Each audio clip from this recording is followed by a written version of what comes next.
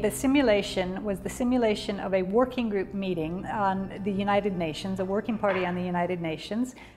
Their task for this working party was to agree the wording of a declaration on what the EU's priorities would be in human rights fora in the United Nations. So what is the EU going to try to do in the United Nations Human Rights Fora in 2019?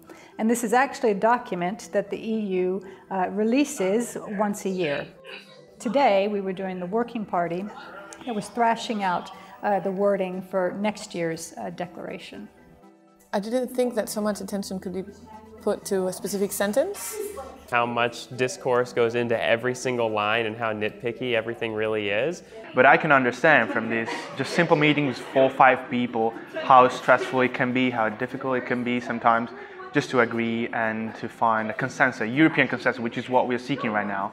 That's the importance of academics engaging in stuff like this, I think. It's good to go get into the real world and see how these processes actually develop.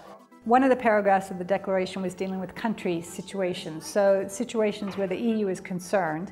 And what was interesting is that the participants in the simulation identified new kinds of areas of concern, particularly Myanmar and Rohingya, and also Yemen, the famine in Yemen. So they were struggling with how to introduce new wording on these new country situations of concern.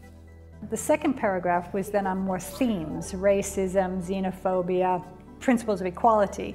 And so there they were grappling with particular issues surrounding xenophobia and welcoming of immigrants, and then sexual orientation and gender identity.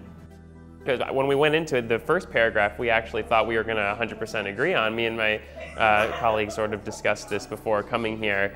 And then when we got here, it's like we're going line by line, like, well, wait a minute, there's actually more. So yeah, just more goes into it than you even imagine. So I can see why negotiations in international organizations are so hard and how everything is so slow, because it takes you such a long time to change such a tiny sentence, or like a word can be misinterpreted in certain cases, so wording is very important.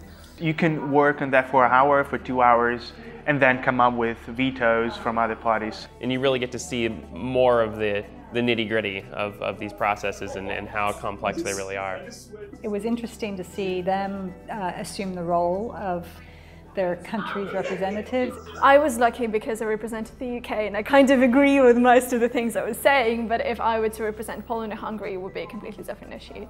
Right now we were having a discussion on whether we should include Saudi Arabia or not as one of the countries highlighted, right? And Poland and Hungary were strongly in favor of including Saudi Arabia, but because of national interests,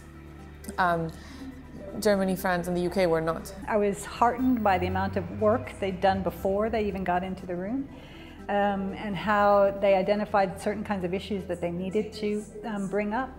So I'm very impressed. I thought it was a great learning opportunity.